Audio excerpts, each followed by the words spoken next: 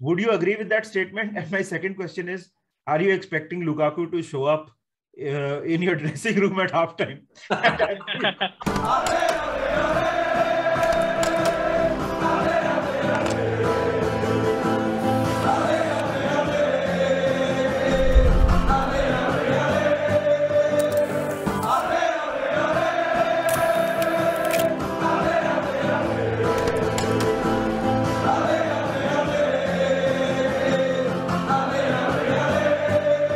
Well, we traveled to San Siro for the second time in this season, and we are going to play the league leaders in Italy. And to talk about it, it's a huge game. It's the UCL round of 16, Liverpool versus Inter Milan game. And to talk about it, Menace is, of course, with me. And we've also got from Inter India, Parmeshwar. How are you doing, brother? All good, man. Thanks for having me on this show. Like, I'm a regular subscriber as well, so it's glad to be here to talk about the tie, which I'm myself looking forward to a lot. Although a lot of Inter fans are a bit pessimistic, obviously, but I'm very excited because they're playing Liverpool after what, like, for the first time since 2007-8 season. So yeah, looking forward to it. Parmeshwar, what were your thoughts when the draw was made for the second time? Second time. And you got Liverpool. So, kya feeling tha? I don't remember who Inter got the first time. Yeah. Second time. The first time around we got Ajax, yes. So, and honestly, like on paper, obviously that's a more balanced tie, and it gives us a better chance of progression. But I mean, see, when you get Liverpool, this is the Champions League after all. Like, you have to be prepared to face tough teams at all points. Like, you can't run away from that. And I'm actually personally happy that we are facing Liverpool, because Inter are on the up, if you will. And I think facing teams like Liverpool is the only way to increase your quality and level, because, there are certain players that need this kind of experience in our team. You look at Bastoni, look at Barella, Lautaro. These are young players that they play big teams in the Serie A, but they don't come up against teams like Liverpool, Man City or whatnot. So we definitely need this experience. But although if you want me to talk about our fan base, we are really 90% are pessimistic, because of course you guys are far better than us at this moment. So yeah, that's the general reaction. But I'm very excited for the match. Yeah. Honestly, ये थोड़ा undersell नहीं कर रहा है खुद को. मतलब Inter are like Serie A leaders. We have an outside chance of winning the title in our league. ये थोड़ा undersell नहीं कर रहा है. See, with all due respect, me and Sony have covered Serie A. Which is why I ask. See, I love the Serie A, especially the last couple of years. It has opened up, and after the slight slip of Juventus, it's so open. I love certain teams. That traditional aspect of Italian football is boring is out of the window. If you see Lazio, if you see Atalanta, if you see Inter, the way they play, the way they attack, but there is a difference in quality when it comes to, when I say quality, like, it's just the Premier League is just so strong. Like, you could be second in the Premier League, but you could be far better than the league leaders in Italy. That is not the case. I don't think we are far better. I think on paper we are the favorites, Nidhi. But on paper, of course, we are the favorites. But I understand what you're saying. Like, he's playing it kind of safe. I think he's playing it kind of safe because brother Parmeshwar, when I look at your lineup, okay, I know Bastoni and Barella might not. Barella to definitely not available. Yeah, Bastoni ka tu meko batayega. But if they're available, you got Handanovic, you got Skriniar, De Vrij, Bastoni, you got Dumfries, you got Perisic, you got Çalhanoğlu, you got Barella, you got Brozovic, you got Dzeko, you got Martinez. 11. Okay, that is a world-class 11. So what worries me is, like, maybe you're right that I exaggerated a bit, that you're far better. But what worries me is when I look at the depth overall of the team, like, you can bring a Luis Diaz off your bench, but whereas we have to rely on, you must know, Manas, average players like Roberto Gagliardini in midfield. That causes a bit of problem. And, honestly, without Barella, it's mostly going to, as things stand, Vidal is going to start the match. And you have history with Vidal based on how you faced Barcelona that one game as well. I remember, and he's very sluggish currently. Like, he does his best, but he just can't cope up with the intensity of high-intense teams. So, like, if you put him against an Atalanta, he will struggle. So you can only imagine what happens if he goes up against a Liverpool. And with Bastoni, about an hour ago, there's been an update that he took part in group training, but It still remains to be seen if he can play tomorrow. The club doesn't want to risk it, but let's see. So there's a lot of, see, if you tell me that Barella was available, Bastoni was for sure available, Gozens was available, Joaquin Correa was available, I'd be much more confident than I am right now. Because these are important players that won't be there tomorrow, and that's a huge miss. Can you tell us what is not right with Gozens and Correa? So the thing with Gozens was he was already actually injured at Atalanta, but we bought him as just to strengthen the squad further for a future investment, basically for next season onwards and whatnot. So he'll mostly be there for the second leg, but not, of course, not the first leg. And Correa, unfortunately, it's been a stop-start season for him. You know, he's scored a few important winners, but he's gotten injured a lot of times this season, and he's been injured since now, or latter November now. So it's been quite some time, and he's not going to make it for the first leg either. So it's all the second leg when we'll have our key players back. That's it. Nidhi, the fact that away goals does not apply now. Yeah.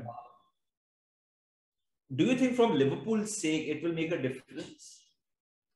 I think it will make a difference for all teams from a mental perspective, first of all.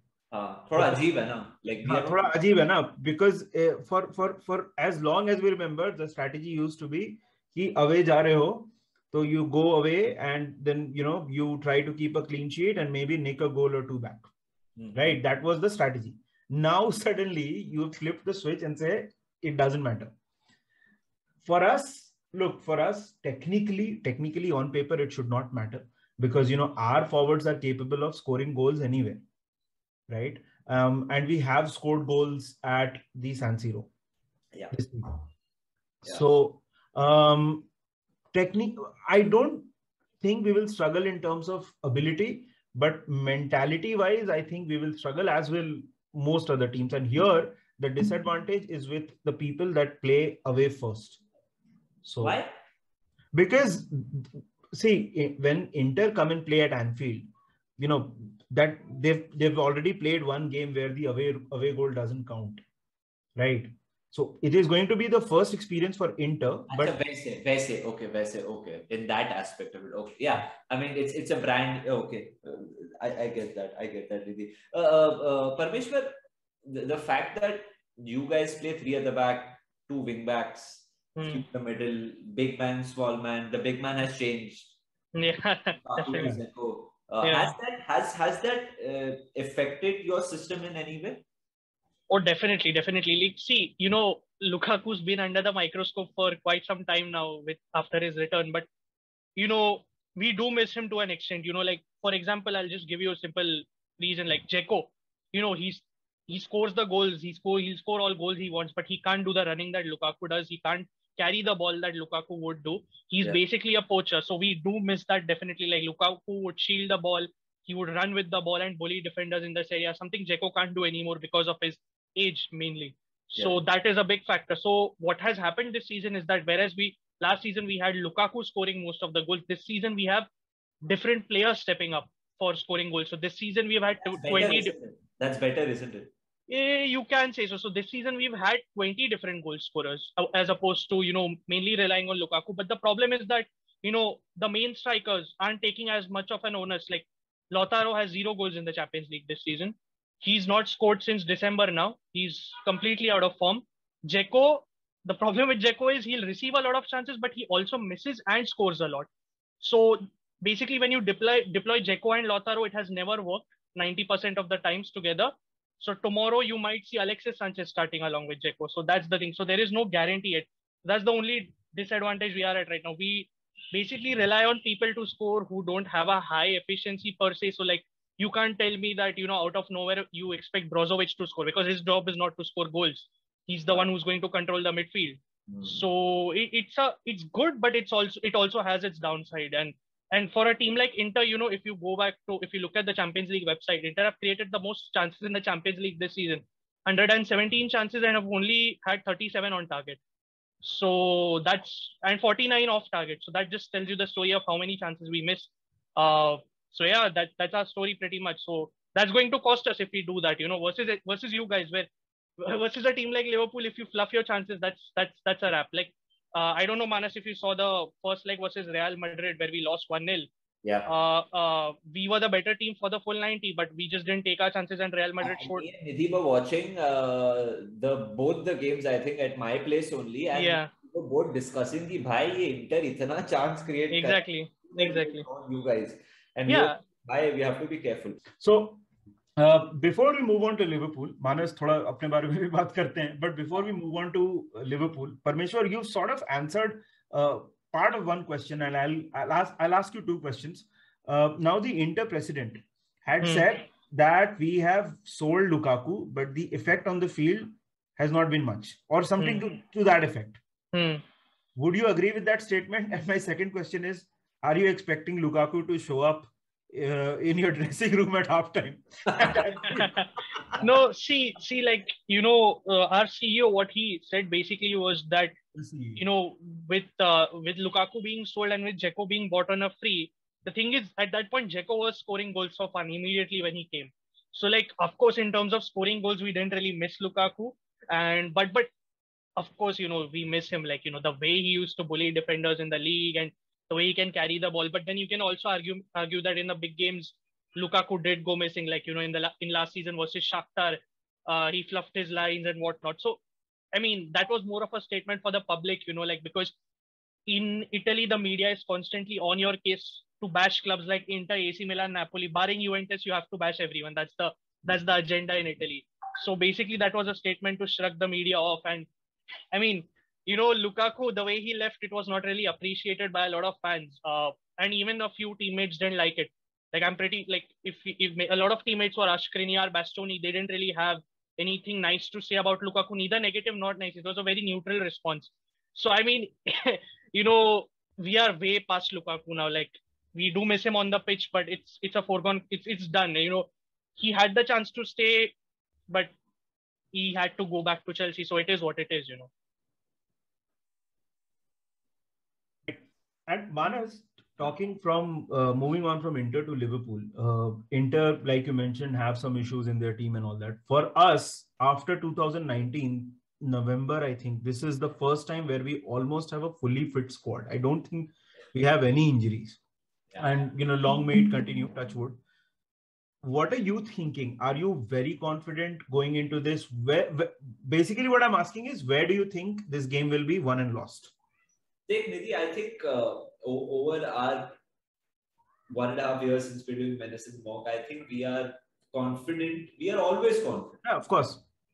Never overconfident. We are not cocky bastards. We are confident that we'll get the job done. And I think that against Inter, we should get the job done. But it won't be easy at all. And I mean, won't be surprised if Inter end up winning the first leg as well. Yeah. Because they are a quality side. They are champions of Italy.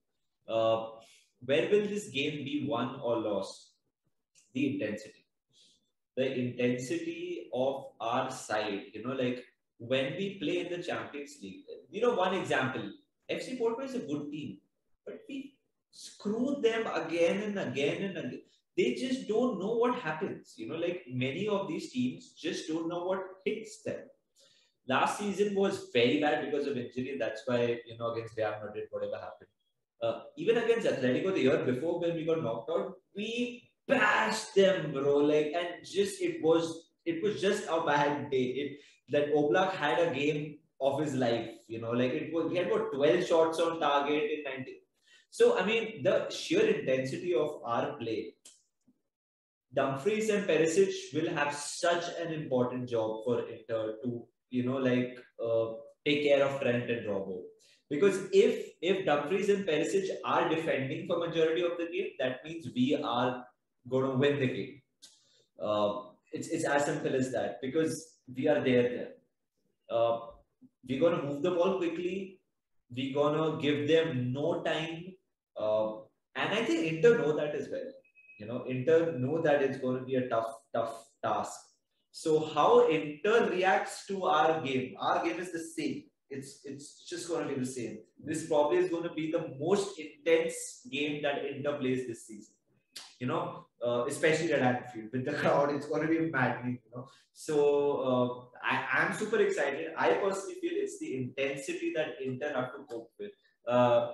What do you think, brother Parmeshwar?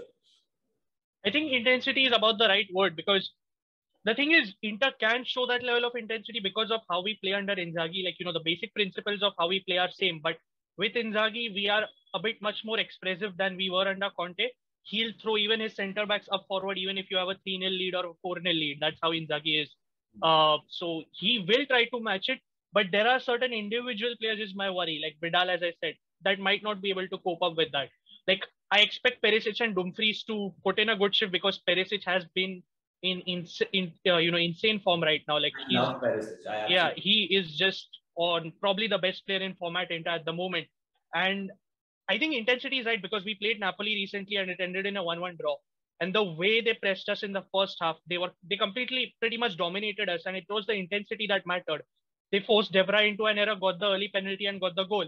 But in the second half, Inter had a reaction wherein they realized, oh no, you know what? We have quality to match up to Napoli, and the starting 11 is better than Napoli's.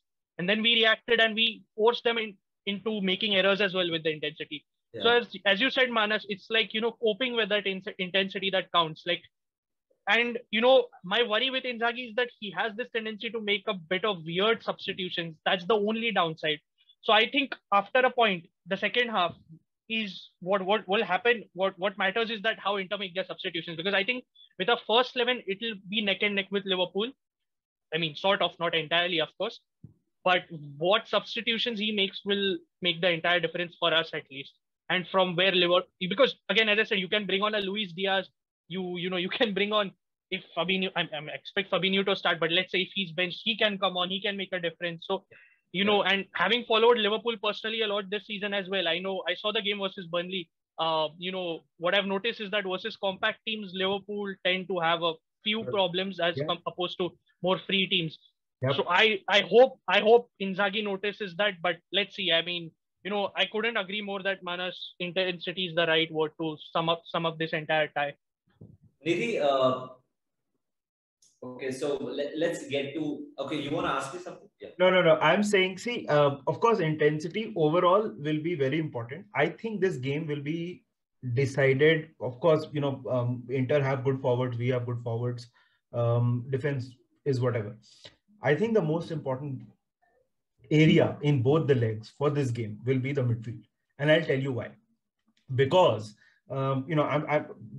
because the way we play, and like Inter play 3 at the back, and their fullbacks go forward. Our fullbacks go forward even with Fabinho dropping in. We need a guy who can basically, number one, break down play when Inter attack, and hence Fabinho is very, very important. We also need a guy, Manas, you talked about moving the ball quickly. So we need a guy who can get into those half spaces, win those, second balls and pass that forward, which is why I think Thiago is very, very important for this game. Yeah. You and me know what the midfield is going to be. Yeah. But according to me, we've all spoken about our forwards and, the right back, left back. I think the most important area for both the teams and for Inter as well, I think, to stop Trent, if you have to stop Trent or Robbo or Salah, I mean, basically the midfield becomes very, very important. Because both teams will need to cut that supply off. Yeah.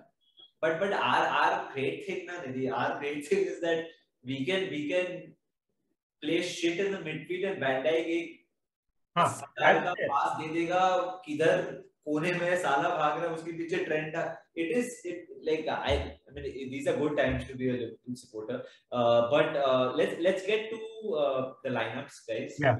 We don't want to stretch this way too much. It's been great, brother. Like Parmeshwar, like really a lot of fun. What is your starting lineup going to be? So, I mean, what I want is pretty much similar to what is going to be fielded. So I'll just spell that out. So Handanovic will be in goal. And my worry remains that, Manas, you have obviously covered the Serie A, obviously on the kickoff show. So you know how much error prone he's been of late. We'll have Skriniar, De Vrij, and hopefully Bastoni. But if he can't make it, it'll be Federico Di Marco. Right wing back will be Dumfries. Without Barella, we'll have to play Vidal. He was pretty decent. He didn't have much to do. Like, per se, he was calm. He didn't get nervous. But again, he wasn't up against a pacey player on his side. So let's see if he plays versus Liverpool. Brozovic, key man, the top 2 player for Inter this season easily. If you nullify Brozovic, that's pretty much a wrap for us, because everything goes through Brozovic. From the midfield to the defense, everything goes through Brozovic. Hakan Çalhanoğlu, many people thought he won't work out at Inter, but has been very good this season. So yeah, and Perisic, again, a workhorse. I'm very interested to see Perisic, versus Trent, and while Perisic versus Salah while defending. I'm looking forward to it. And up top, we are going to obviously have most likely Dzeko and Alexis as per latest news. But I think because of the work rate that Lautaro Martinez puts it, he's a pressing machine. So I'd prefer Lautaro to start, but I think Alexis will start. Can you repeat the midfield three for me? Sorry. Vidal, Brozovic, and Barella. This thing, Hakan Çalhanoğlu. Okay, Vidal will be that. Sorry. Yeah. Okay. Nidhi, for you? Not the Inter lineup, the Liverpool lineup. Of course. Alisson, of course, in goal. Trent and Robbo as fullbacks. Van Dijk. I have a sneaky suspicion Klopp will start Konate in this one. I have a suspicion, although I don't mind Konate. It's not like I mind Konate starting, but I think Konate will start. Midfield, my midfield would be Fabinho, Thiago, and Henderson. Right, purely because we'll need lots of communication in this one. And the front line, I would go with Salah, Jota, and Sadio Mane. Okay. This is the lineup that I'd be going with. Yeah, I just made one change. I think Matip comes in. Matip, yeah, Jota, Salah, Mane. Like you were saying, the destroy will be Luis Diaz. Sorry, Fabinho. Thiago will be the one doing the dirty work, passing it around. Hendo's leadership, especially away from home, the crowd is going to be massive at San Siro. It's going to be intimidating, We need that vocal presence, like you mentioned about Jordan Henderson. There is a case for Naby Keita to play, but I would play Hendo with the second. Maybe I agree with you. Just one change from your lineup. Sorry.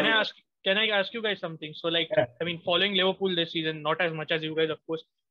I've seen some people be critical of Henderson to an extent, but I know his leadership qualities are very important. But do you think it's worth playing? I know you gave your reasons right now, but do you think it's worth taking the gamble right now? Because even versus Burnley, I could understand what people have been saying about Henderson. Do you really think it's wise to bench him? What do you think people are saying about Henderson? Let's get it. I think it's just the lack of incisiveness per se, making those more of forward runs is what I've seen, at least from Liverpool. Some Liverpool fans, I'm not going to say the entire fan base or anything, but what I think Naby Keita slightly does better as well is that his ball retention ability also, just from what I've watched, seems a tad bit better to me. Wouldn't you want that to, capitalize on a chance where Barella is not playing at all? Wouldn't you want to use that in an advantage versus Vidal or something? What are your thoughts on that? Look, first of all, I agree with that assessment. This has not been a very good season for Henderson, right? So that is not incorrect to say. I think the underlying issue I initially thought was basically Klopp has asked him to do a different role, but now I think there is some problem with his fitness. There is an issue. Having said so, you need someone with leadership to organize defenses, especially when I say midfield. Naby Keita is great, right? And I don't see Henderson playing the entire 90 minutes also, to be honest with you, right? Naby Keita is great, and I think he might come on also. But we need Henderson, especially in the away leg, to make sure that the communication between the midfield, defense, and attack is effective. That is going to be very, very important. That is my reason of picking Henderson, but I agree with the assessment that... No, I completely get it. You have to have an important communicator on the pitch, otherwise it falls apart. It's as simple as that. And I also feel that Jordan Henderson को ज़्यादा ही stick मिलता है. वो भी है. वो मिलता ही है. I'm just thinking of 3 massive games, like Man United away, Everton away, Milan at home at Anfield, he scored the winner. He was just remarkable in those games, and I think Henderson is a big game player. And Naby Keita, I mean, अभी Thiago खेलेगा. When Henderson went off, Thiago came on. if you have Fabinho and Thiago with Henderson, so Henderson का game भी थोड़ा बढ़ता है. Maybe that incisive pass is not his role anymore. It is the role of someone else, So I am a huge Henderson supporter and fan. So at times I get annoyed when our own people just give him so much stick. Okay, so before we end this video, Parmeshwar, first of all, thank you so much. It's been one of our best videos. I really mean it. It's been very free flowing. So we're gonna take percentage now. Okay. How confident are you? 50-50, 40-60, 30-70 when it comes to both legs? In terms of confidence, I guess over the. Do you mean the first leg or over both the legs? How do you? पहला first leg का बता, फिर over leg बता. अगर first leg जीत गए तो automatically second leg का chance बढ़ जाता है ना. Man, I have to say 50-50 because I just can't. I want to be a bit biased on here and I want to, give the prediction from an Inter perspective, but you can't just deny the quality of Liverpool. You can't just shrug that off and say, I'm just going to be biased and say 60-40, 70-30. That just doesn't happen for me. I would say 50-50 with a bit of optimism, but I know Liverpool are the favorites going into the first and the second leg. And just to put out there, tomorrow San Siro is going to be packed. In Italy, we have people of old school thinking running the league, so you won't have stadiums at 100% capacity. At 50% capacity and around 2,500 Liverpool fans will be present. So, that makes all the difference. Like, you guys have a tremendous fan base, first of all. And, it's just our fan base will be behind us as well. So, it's just about backing the team at this point because versus a team like Liverpool, you need all this. So, yeah, for me, it's 50-50 in the first leg at least. And based on that, let's see how the second leg goes. Yeah. Nidhi, कुछ बोलना है, कुछ पूछना है before we end it? Hey, I agree. You have to respect your opposition, and that goes for us as well. We are playing the league leaders in Italy. Inter are a very good side. So for me, it's 50-50 as well. But before we end, Parmeshwar, score predictions. Damn it. I know I just said 50-50, but it's going to be contradictory, but I'll say 2-1 Inter because I just can't 2-1 Inter because I just can't see Liverpool not scoring. Because when you have a shaky keeper like Handanovic, and of course the quality of Liverpool, I'm not going to take that away from you guys. Mane is coming off a brilliant AFCON campaign, following each and every Senegal match. Amazing performance, and yeah, I think 2-1 Inter only based on optimism. Don't take it in the wrong way. If somebody listens to this, but yeah, only based on optimism, 2-1 Inter. You can say 4. Wrong way, yaar. You're an Inter fan. But sorry. One more question before we end it. Yeah. Which is that one player of Liverpool जिससे फटी भी है? Like वो lineup आता है ना, Champions League में हमेशा होता है. You see those guys lineup और एक frame आता है, you're like, अरे बाप रे यार, we are against this guy. परमेश्वर से पहले मैं आंसर दूं, मेरे को कौन से Definitely. Edin Dzeko, because that guy always scores against Roma. It's like that guy is a menace. Definitely, I agree. You know what? It's going to sound strange, but I'm going to say Van Dijk. Strange in the sense that you would expect me to say an attacking player, but why I say Van Dijk is because if you contain Dzeko and Lautaro, that's a huge deal, that's a huge deal. Then we are relying on our midfield to score. And that's double work for our midfield then. And I feel that Van Dijk's imposing presence is going to be tough for Edin Dzeko. And even if he marks Lautaro, however it goes, or Alexis, whoever it is. So I personally fear Van Dijk the most if I had to. Yeah, I think we're going to see Origi score for the second time. All right, guys. So this was the preview for the first leg of the round of 16, Inter versus Liverpool, the UEFA Champions League. It's great to have Inter back in the knockout stage. It's great to visit the San Siro again. We can expect a great atmosphere. We can expect a great game. And yeah, I'm super excited. Parmeshwar, thank you so much for your time. Really appreciate it. Thank you for having me on. And before I conclude, can I get your score predictions? Because we didn't get those from you and Nidhi. So can we have the... Nidhi doesn't do predictions. Oh, okay. I since you're asking me, I'm going to say, I'm going to say first leg, it's going to be 2-2. Okay. Fair enough. I expect us to be little shaky. What we saw against Burnley, a high line is something. If you guys, I haven't followed Inter much this season, but if you guys really work on your set plays and if you have noticed what our downfall can be at times, I expect you guys to score a few, and I'm confident that we will score as well. Okay. I am confident.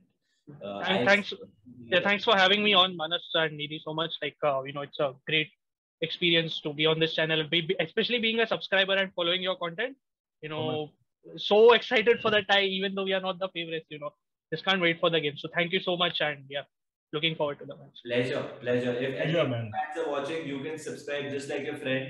हमारी life इज्जत करो, हमारा content बहुत ही शुद्ध और pure है. We do our best to churn out good content. So yeah, this was it.